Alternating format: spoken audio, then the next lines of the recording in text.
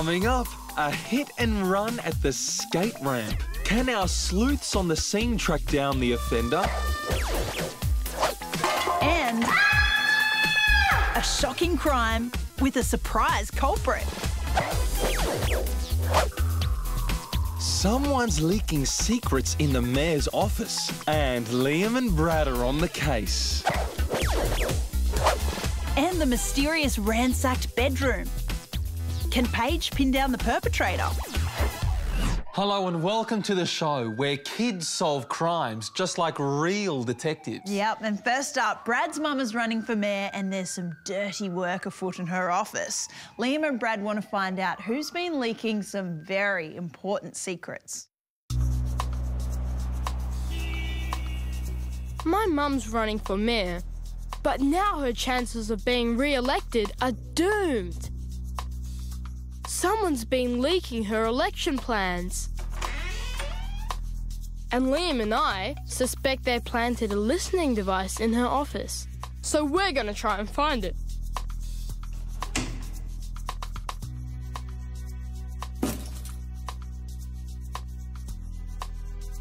That's weird. Mum always leaves her pen in the holder, never here on the desk. Okay, if someone was bugging this office, they'd need a microphone and some sort of radio transmitter. That's it, Liam. Your trusty radio. And those headphones? The perfect makings of a bug-finding device. I'll just plug in the headphones. Then we'll start sweeping the room. With any luck, we'll pick up radio interference from the bug. If I hear the static noise change, I'll know the bug is nearby. Whoa! There, on the desk. Try Mum's pen, Liam. Quick, open it up. Bingo! A tiny microphone. So that's how the secrets have been getting out. Good work. Now to catch the spy. Ancient Egyptians used codes to stop people discovering their secrets. They wrote with characters called hieroglyphics, then made tiny changes to the characters so no one could decipher them. There's just one way this bug could have been planted in Mum's office. An inside job. And only 2 people have a key. Mum's campaign manager, Stephen, and her tea lady, Samantha. So they're our 2 suspects. And to find out who's the guilty one, we're gonna set a trap. I'll dunk the bug in water. That'll stop it working. And whoever's listening in will come to investigate. And we'll use this webcam to watch what happens. We're not allowed to spy on people, but we can watch the desk. And we'll do it all from the office across the corridor. Cool. Clear as a bell. All we have to do is wait for something to happen to that pen. Bugs are sometimes planted in office buildings so criminals can steal industrial secrets. Very sensitive places, like company boardrooms, are often swept to make sure there are no illegal listening devices. A sensing wand is waved over places where bugs might be hidden, like behind whiteboards or in telephones. If the device senses radio waves, it sounds an alarm. Often criminals choose unlikely places to hide bugs, like this whiteboard duster. The microphone and battery found here could transmit secret information for months without anyone knowing. Whoa, these surveillance bugs are tiny. Ah. You could hide one anywhere, even in a bunch of flowers. Or in a telephone and listen to everything someone is saying? Yes, and that's why it's against the law to use bugs like these. If criminals are caught doing it, they can be in big trouble. And I think someone's going to be in big trouble over at Brad's mum's office. If the boys can find the guilty party, that is. Let's head back to the office and join the hunt, shall we? Liam and I found a bug hidden in a pen in Mum's office, and we suspect that someone is Stephen, Mum's campaign manager, or Samantha, the tea lady. Someone's coming already. It's Stephen. He's going into Mum's office. Keep an eye on the desk.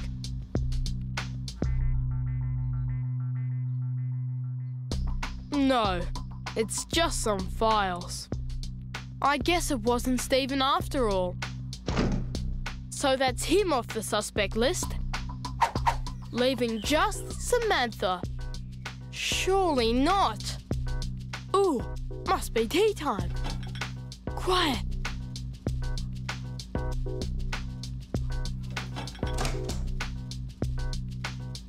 Keep watching the pen. Whoa! The trap worked. I think that's case closed. Samantha the tea lady is really Samantha the spy. Nice work, boys. Brad's mum's election secrets are safe once more. Electronic surveillance is one of the most useful tools in crime solving. Security cameras and CCTV are installed in millions of locations around the world. And if you know where to look, you can solve a lot of crimes just by observing.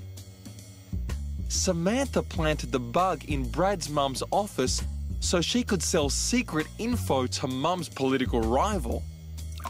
But when Brad dipped the bug in water, Samantha came to check if there was a fault and fell straight into his trap. Mum wasted no time firing Samantha, so I'm training up to take her place. Are my tea-making skills up to scratch? I'll take that as a no. Better stick to detective work, I think, guys. Now, fancy setting up a high-tech trap for Samantha's high-tech eavesdropping. Those two guys really rock. Hey, that reminds me, things are really rocking over at Paige's house. I mean, really rocking.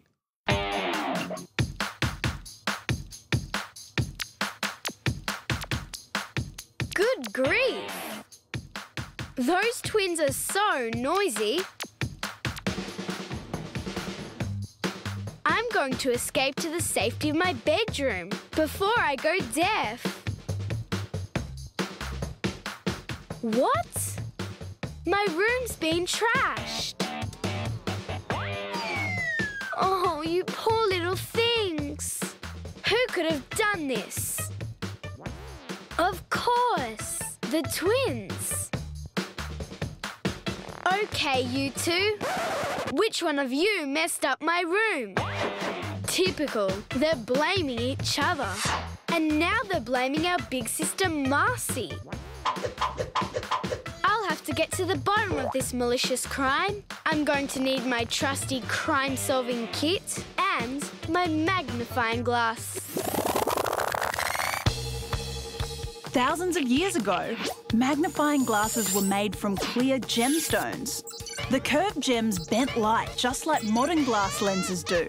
Perfect for making distant objects look bigger. The likely suspects in the case in my trashed bedroom are Kate, Emma, and I suppose I shouldn't rule out our big sister Marcy. Tweezers, gloves, magnifying glass, and evidence bags. Right. I'll search the crime scene and look for clues.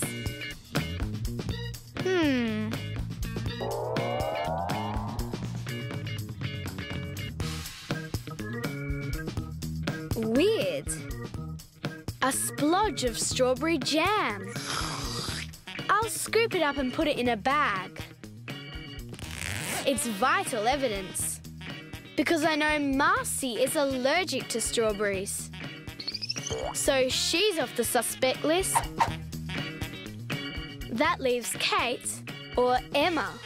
one of them left the sticky evidence behind when they trashed my room. But which one?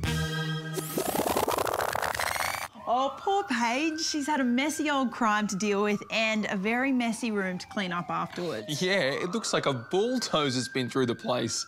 And both of those mischievous twins are perfectly capable of messing up that bedroom in 5 minutes flat. And it certainly is a puzzling case. But the good news is Paige is on the right track. So already she's found the blob of strawberry jam and eliminated one suspect, and that's her big sister, Marcy. Hey, but I don't think it's going to be easy deciding which of the twins is the mystery bedroom ransacker. Well, one thing's for sure, a super sleuth never just relies on the one piece of evidence. They keep searching until they find the right clue that leads them straight to the culprit. Well, let's head back to the crime scene and see what Paige can come up with. The crime? A trash bedroom. The suspects? Two notoriously destructive twins. They blamed each other, but I'm gonna let forensic evidence be the decider. Whoa! There's something I didn't spot before. Some blue fabric. This requires a closer inspection.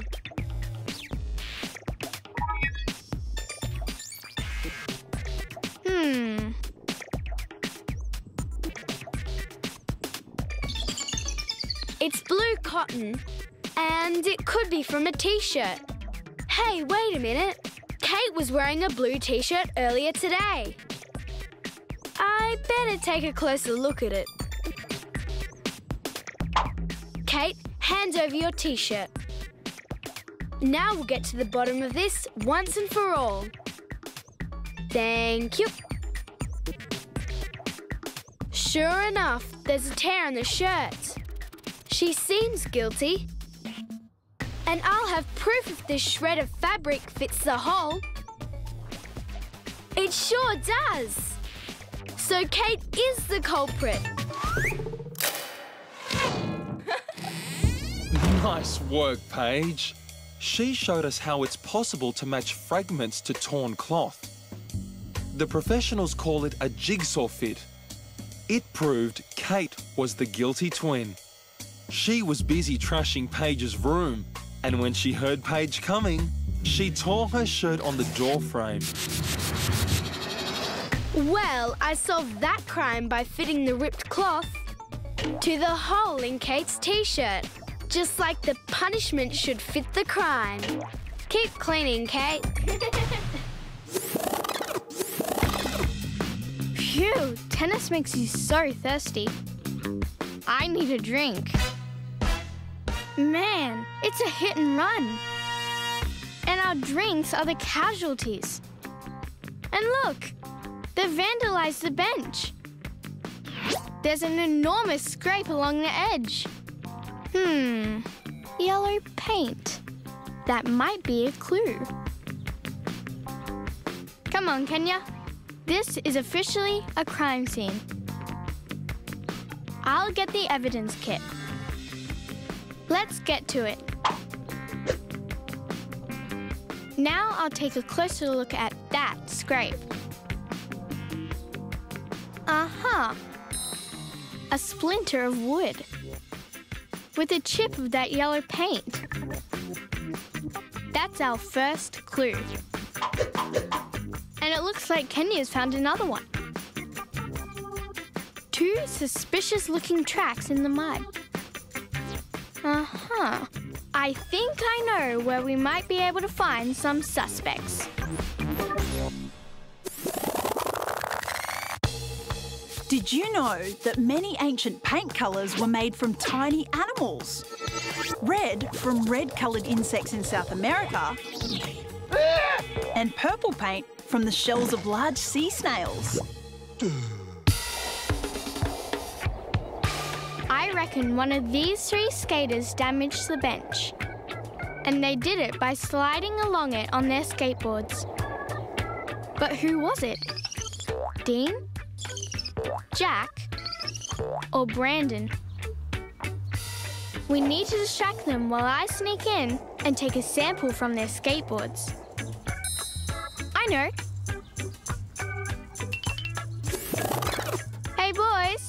Kenya's got fresh donuts. Too easy. Now I'll get a chip of paint off Jack's board.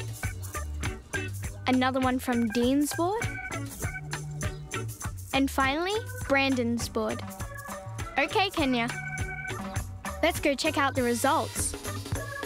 See ya, suckers. Forensic detectives use chips of paint to help them solve many different crimes. That's because paint contains lots of clues. Look closely at this one. You can see tiny little holes in the surface layer. There are also 2 layers of different coloured paint underneath. That information helps detectives work out that this paint chip has come from an iron fence at a crime scene. Like a fingerprint, every paint chip is unique. Machines like this one reveal tiny colour differences that allow investigators to match a chip of paint to the scene of a crime.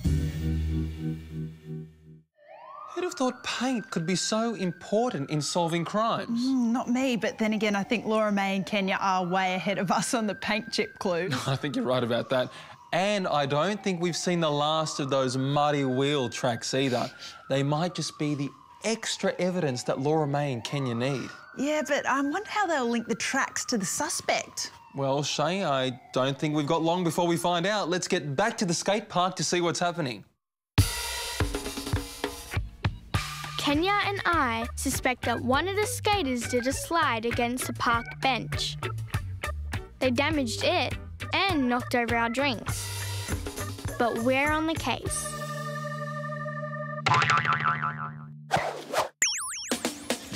Okay, I'm going to compare the paint splinter that I got from the damaged bench with a sample from the boards of our suspects, Dean, Jack, and Brandon. Dean's sample first. That's not a match. His board was plastic. So Dean's definitely not guilty. Now let's check Jack's. That's a match. He's definitely a suspect. Better check Brandon's just in case. Whoa! It matches too. So Brandon and Jack are still on our suspect list. How are we going to narrow this down?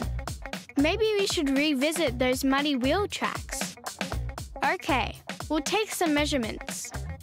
Then we can match them up to Jack and Brandon's skateboards.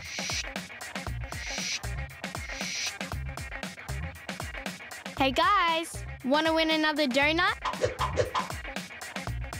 Come and try your off-road skills. Whoever gets through this mud patch wins. Brandon first. He got stuck. Now Jack. He makes it through. Just the evidence we need. Hey, Brandon's wheels are too wide. But Jack's are a perfect match. Yep, there's no doubt about it. Brandon's in the clear. The hit-and-run skateboarder is Jack. Good detective work, girls. Paint chips left at the scene of a crime can be a good way to catch criminals, especially in cases of hit-and-run accidents. Unfortunately, Brandon and Jack both had yellow skateboards, but their wheels were different widths. So the girls caught Jack thanks to the wheel track he made just before he did that slide along the bench. I think we've earned some of these donuts ourselves. What? Another smash and grab raid? Something tells me that this crime will be much easier to solve. Oh, well done, Laura-Mae and Kenya. It just goes to show what you can do with good evidence and smart thinking. I only hope Charlotte and Otto have as much success with the shocking crime at their house.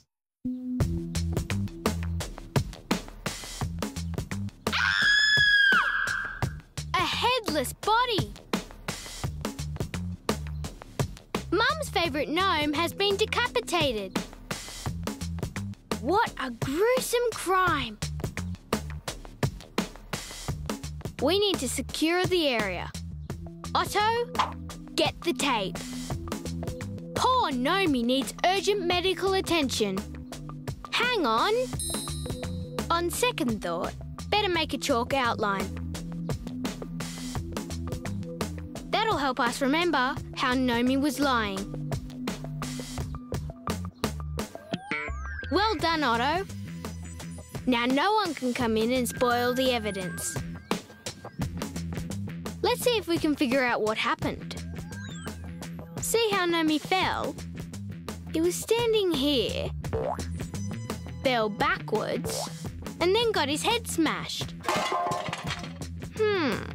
I think someone or something has knocked him over. Prints would tell us, but it's concrete, so there aren't any. Or are there? Oops, better put it back. It could be a vital clue. Come on, we're gonna need more chalk. Did you know that leaves look green because they contain molecules called chlorophyll? Chlorophyll absorbs every colour except green, which it reflects. So our eyes see green when we look at leaves. We'll draw a chalk outline around each leaf. Then give it a number. Now each leaf will go into its evidence bag. When we come back, we can put them in exactly the same position. Come on, off to the crime lab. First we'll put the bags under some heavy books and cover them with a blanket to keep them dark. Tomorrow, hopefully, all will be revealed and the case of the headless gnome will be solved. This is a pretty grisly crime, Steve. What do you reckon? I reckon it's not often you see a garter gnome decapitated in your own driveway. Oh, the poor little fella. Look at him, so helpless. And we can't figure out who did it. Now, Charlotte and Otto don't even have a suspect yet. That's very true, but they certainly seem to know what they're doing.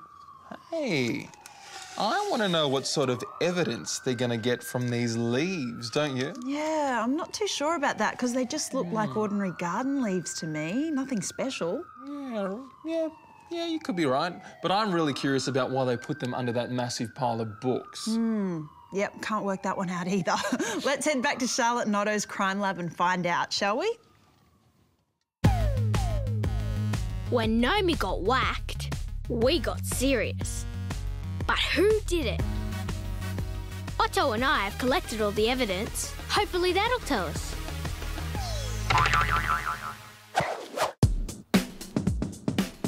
Time to check on those leaves. Have we got prints? We sure do. There's a pattern on the leaf.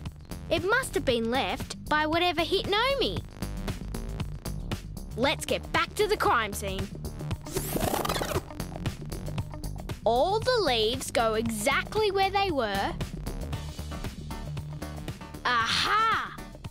A clear path of parallel lines that lead straight to Nomi in one direction and in the other direction, straight to Dad's car. Who'd have thought a crime could be solved by looking at the imprints in leaves? But that's exactly what Charlotte and Otto have done. When a leaf is stepped on or run over, cells inside are broken. But you can't see the broken cells until you stop them growing, which is what happened when Charlotte and Otto squeezed them in their leaf press. Once our clever detectives showed the tyre track imprints in the leaves, Dad's crime was plain to see. He reversed into poor Nomi when he was arriving home from work.